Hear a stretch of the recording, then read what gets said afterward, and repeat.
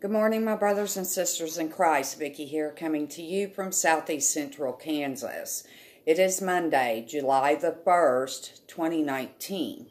I'm coming on here because we have got a lot of breaking news just in less than 24 hours. Okay, so I'm going to take you back to yesterday, okay? A lot happened. Israel went into western Damascus and started bombing IRGC, Iranian and Hezbollah targets, okay?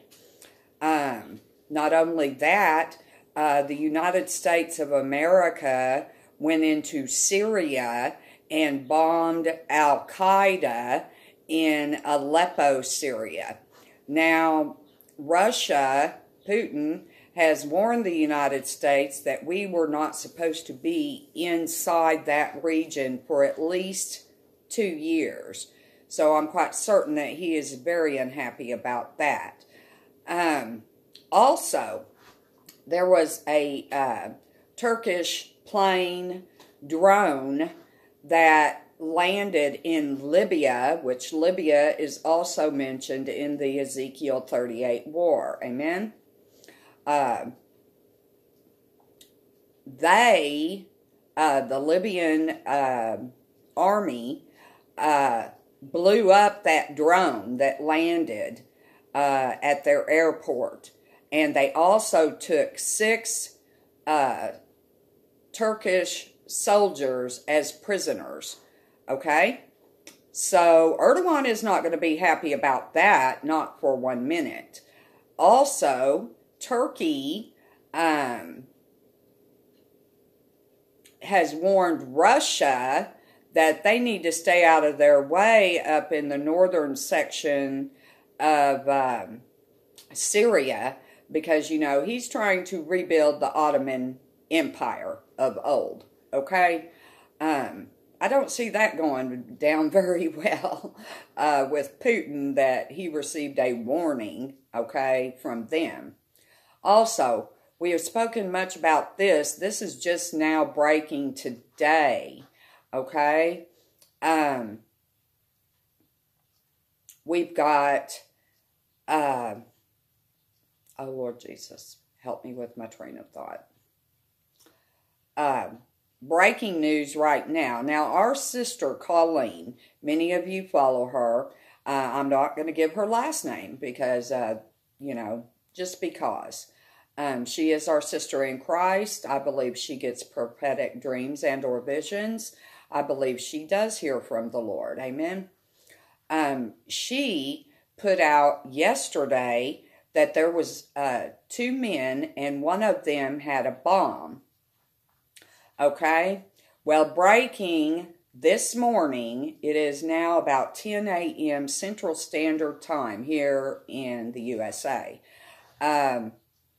Breaking, just in the last couple of hours, there was a bomb blast in Kabul, Afghanistan. Don't know for sure how many have been injured. Multiples of injuries, multiples of casualties, mostly children. Oh, Lord Jesus, have mercy. Amen. Okay, so don't know if it was a man with a bomb yet. Like I said, this is just breaking. But the whole Middle East, Misty, no. Sorry about that.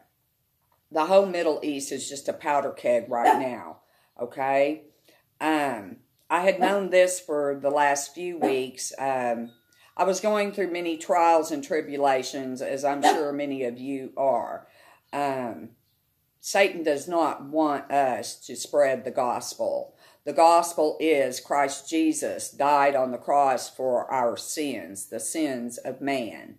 We're all sinners. Okay, and God the Father raised him from the grave 3 days later. You need to believe that. You need to ask the Lord to forgive you. You need to hit your knees and accept him because he is the only way to heaven's kingdom, period. Period. It's by his holy and precious blood that he shed on the cross at Calvary that covers our sin debt. He said on the cross, before he gave up his life, before he gave up his spirit, he said, "It is finished. It is finished." And because we believe in him and his finished works, we are saved by grace through faith in the Lord Jesus Christ, unto the glory of God the Father. Amen. Give your lives to Christ. Time is running short. Now,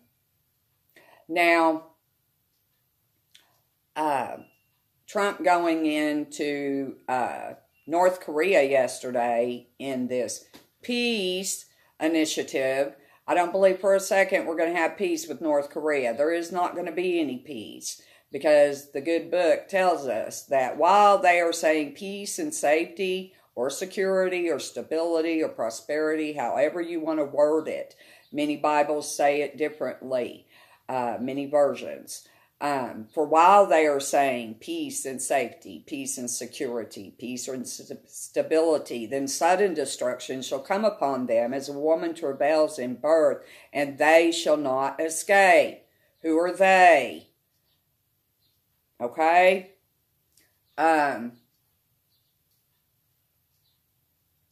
I'm telling you, it's all going down right now. It's just incredible.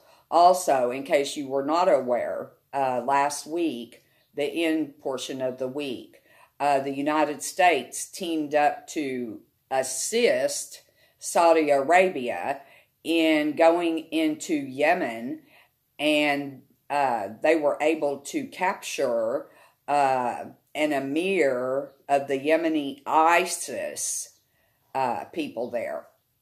So he's probably dead, I would assume. Okay, it's just insanity. It really is. In the flesh, it's insanity, the things that we are witnessing. But we know it's the Word of God. It's coming to life right before our eyes. What a time to be alive, my brothers and sisters in Christ. I'm telling you what, I can hardly wait to see each and every one of you in the clouds. Amen. And remember Lot's wife, don't look down, don't look back, just keep looking up. Amen. There was something else that was happening. I can't think of it right now. But just those things alone, okay? There's still fires, incendiary balloons going on in Jerusalem. You know, they had this Bahrain Peace Summit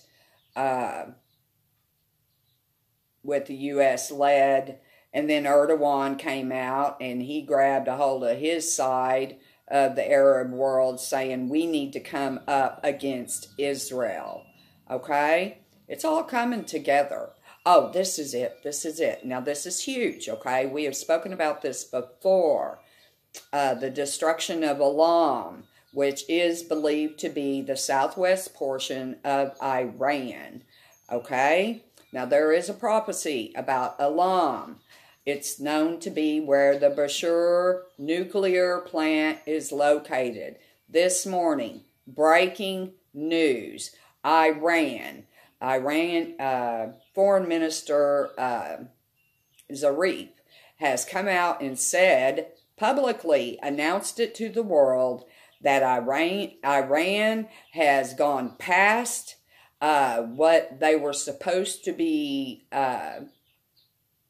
keeping their enriched uranium under 300 kilograms, I believe it is.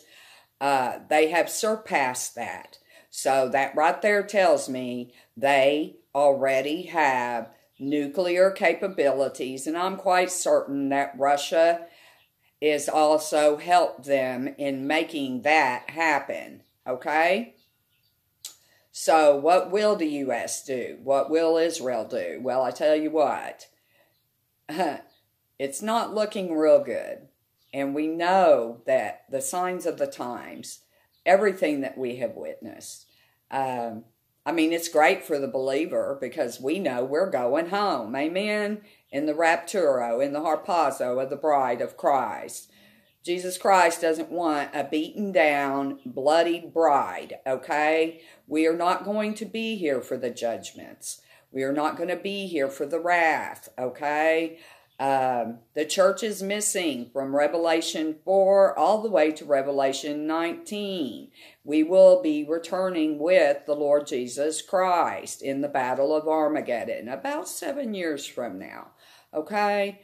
So, anyway, Iran has moved their S-300 missile capability. Okay, they have moved it to Tehran. This is happening, breaking now. They have moved it to Tehran. Now, I think that's pretty stupid, knowing biblical prophecy. Amen? Because that leaves the Bashur nuclear facility without ways to, prevent an attack on it. Okay? It would blow that region to kingdom come, just exactly like the prophecy explains, okay? So keep that in your back pocket. It's incredible, you guys, incredible. I love you all. I'm praying for us all. Stand strong in the faith. Never give in. Never give up. I don't care what comes against us. Amen. We're going to stand strong. Jesus Christ is Lord. He is coming for his people. I love you guys, and Maranatha.